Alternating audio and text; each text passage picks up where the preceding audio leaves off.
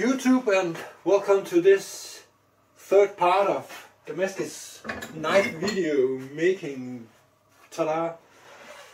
So it's been normalized twice. I'm thinking doing a third normalization just because, yeah, getting stuff normal around here is it's uncommon. There is no normal. I worked on with the tip a little bit after the video was ended last time, just to see if I could save the tip or not. I'm thinking not, but I gave it a shot. I was thinking that no matter what, if this didn't work, I was gonna lose this part. If it did work, well, great. So I've just been playing around with cleaning up these cracks and stuff. So I'm thinking the worst part is this. And there's a long something delaminated here, I guess. Still haven't been hardened and or hardened.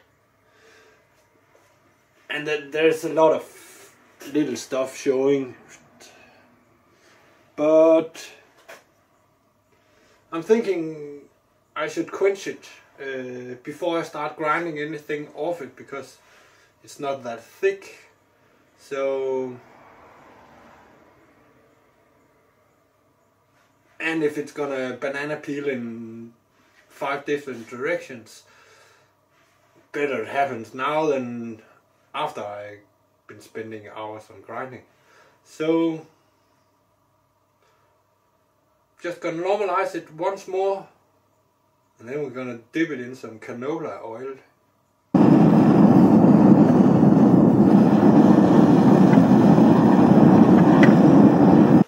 It has to cool off before we do the next step. So I guess I better prepare some quench tank.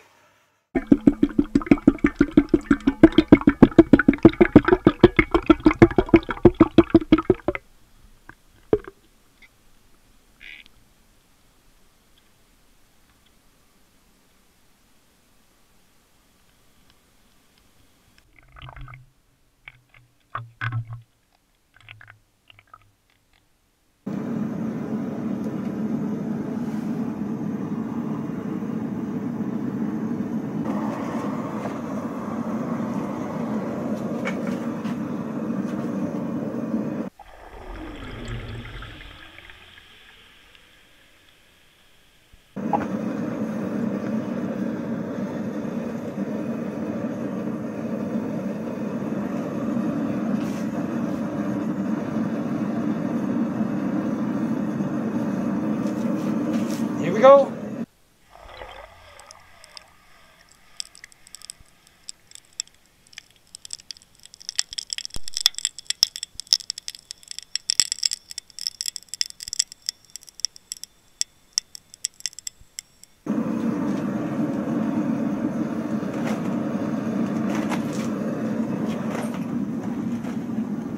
Looks straight.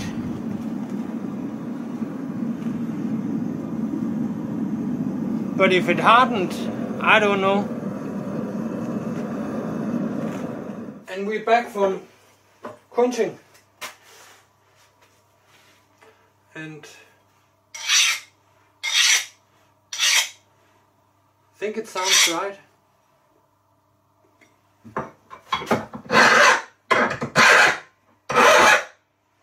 No, it's not digging in.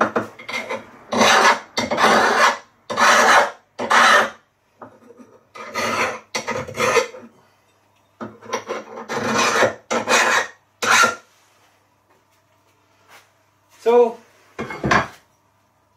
hardened, and we didn't get a banana. I was afraid of that it would simply just peel apart.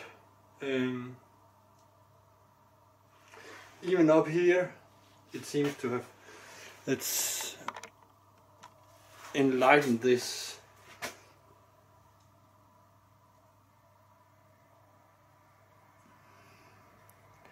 You can slightly see it, yes. But I had expected it to make problems. This will still might have to go and everything, but for now we're ready to move on. And yeah, now I have to grind something.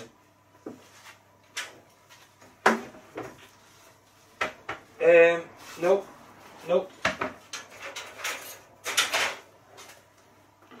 I think we will find something better.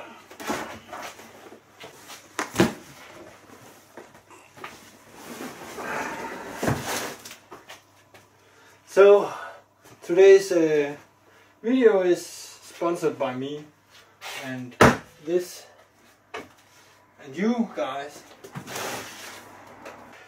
Basically what I've been spending here for this video and the angle grinder is, I know it sounds stupid, I'm all new in this and I'm talking about YouTube money, and it's from my other channel and I'm not doing fishing, so we might as well put them for good use somewhere.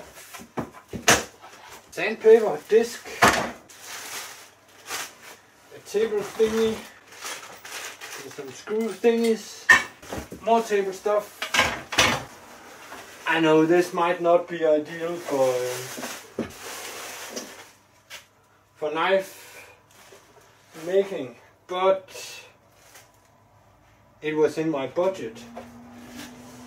It's 500 watts, so it should be fairly powerful.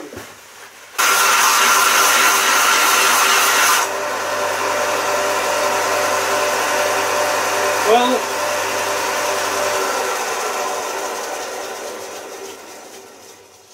I figured before I'm gonna grind more, I'm gonna temper this. Because as it is now, it's fully hardened. Just decided I wanted to try a different file just to make sure, because this file is old and very fine. It doesn't have a lot of bite. So I took round file with stronger, bigger teeth. Unhardened carbon steel.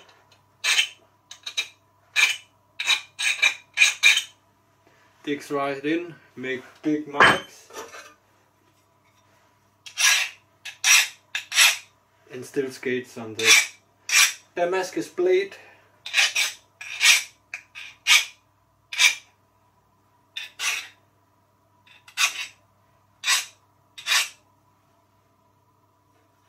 Was there a soft spot here?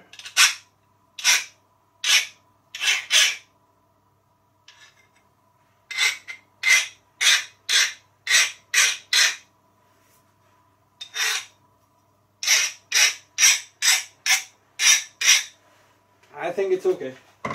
I hope it's okay. Now it's gonna go into the tempering for 2 times 1 hour at 200 Celsius degrees. I'm not gonna show that. It's seen that lots of times. Not from here, but it's an oven.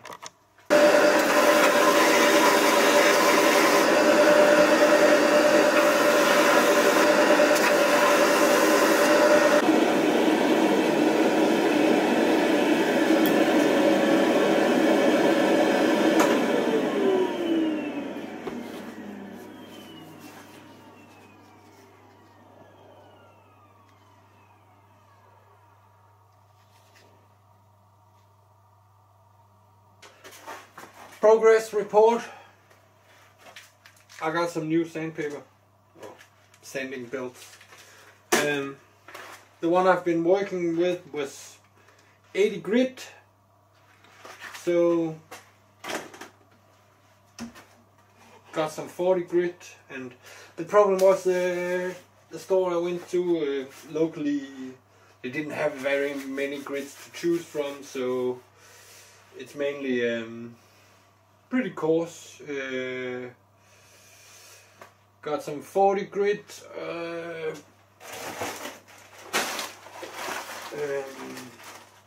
100 grit and 180, and then of course I have the 80 grit that came with it, and I was able to get some 240 discs for the disc grinder. So 240 grit is the finest for the machine, and from there it's either work by hand or I will have to buy some belts online.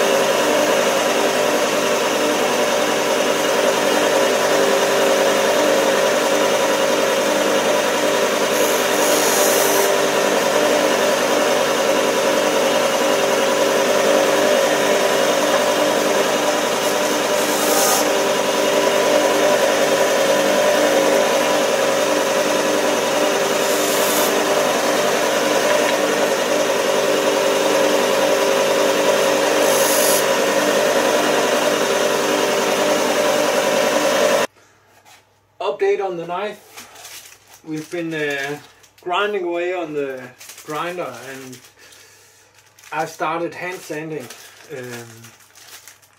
Yeah, I'm not gonna film my I'm not gonna film the hand sanding because it's just back and forth motion.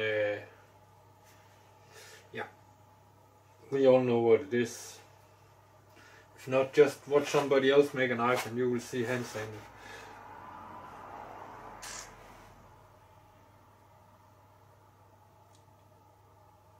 So far I've hand sanded with grit 400, or down to grit 400. So next up is 600, and yeah, then I think it's time to reveal the pattern after 600 grit. That's what they do on the internet, so that's what I'm gonna do. So more hand sanding and then acid dipping. It's gonna be interesting.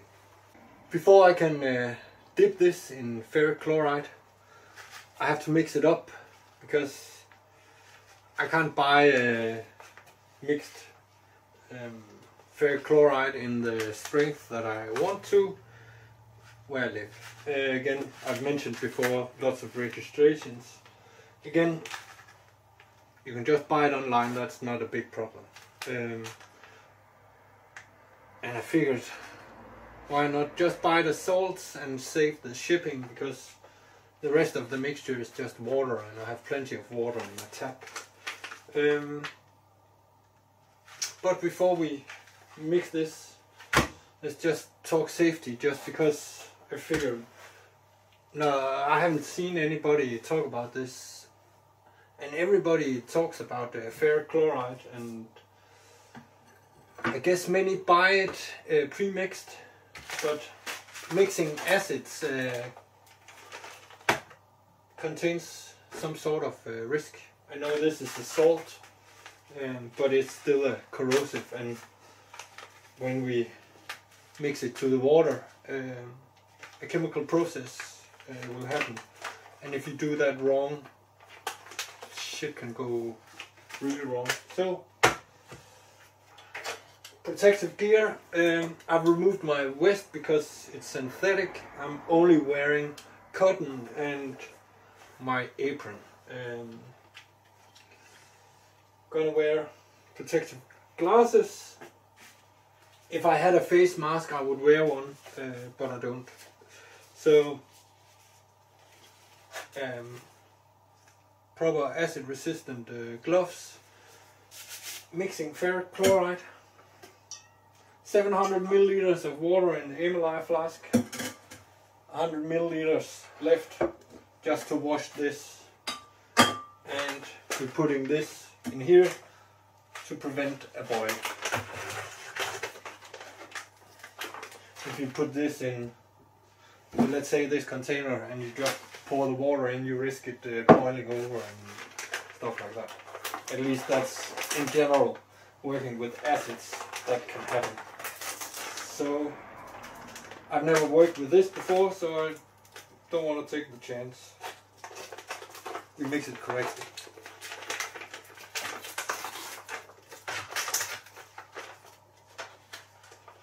Some yellow looking stuff.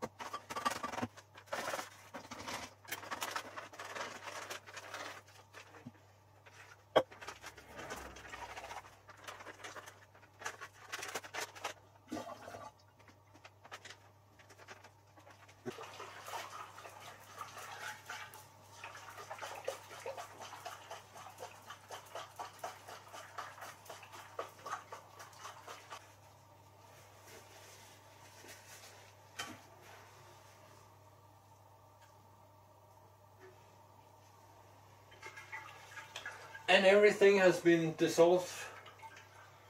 So, and now I have ferric chloride, and it's ready to pour into the container where I'm going to do my dipping.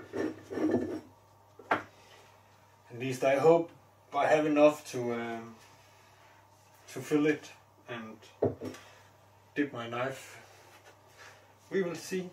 If not, I will have to find a more narrow container.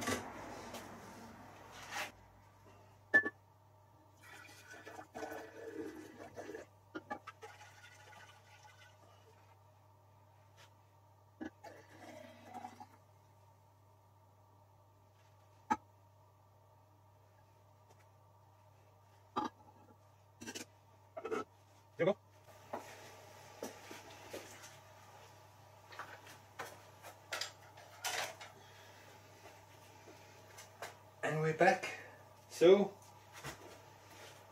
the knife has been cleaned for fingerprints and it's been hand sanded to 600 grit,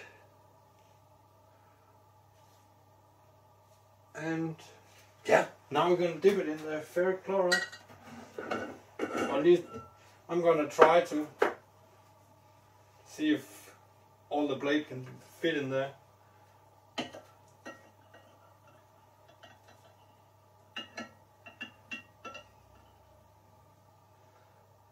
Well, just about. I think it's okay. I'm gonna leave it there for, I don't know, I think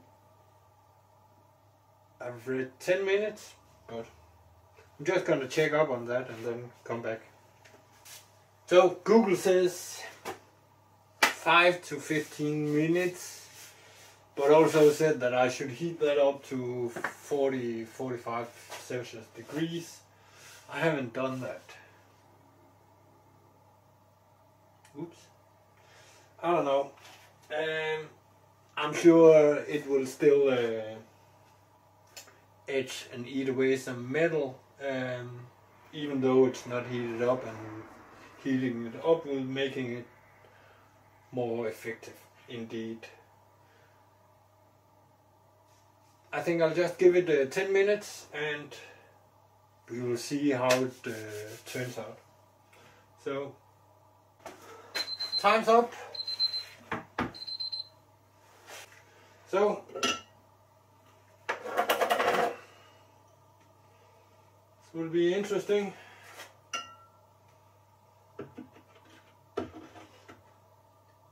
Just washing it in water first, and I'm gonna neutralize it. And you've all seen Fortune Fire, and they neutralize it with these window products. And well, I took a look of it, and window cleaner is not window cleaner. So this Ajax one has a pH of 2.4, so basically it's acid. This cheap no-name window cleaner, pH 10.5 basic. This will neutralize.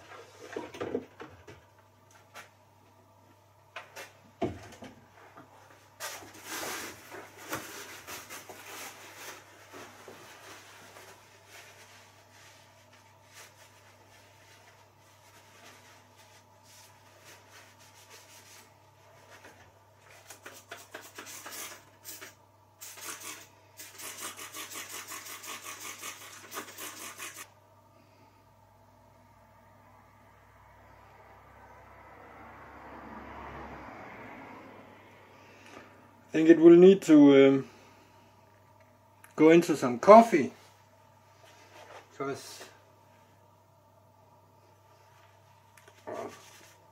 have a little bit of hand sanding, but it has definitely etched.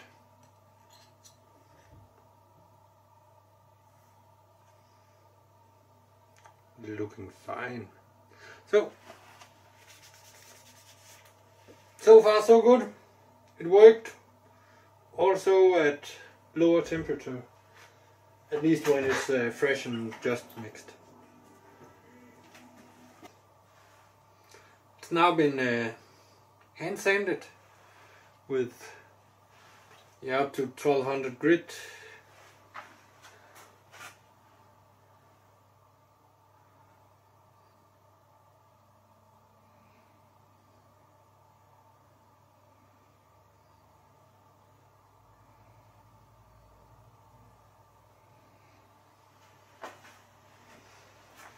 And yeah, now it's gonna go into a cup of coffee.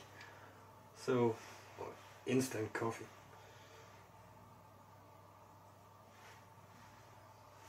There's a nice pattern on the spine as well.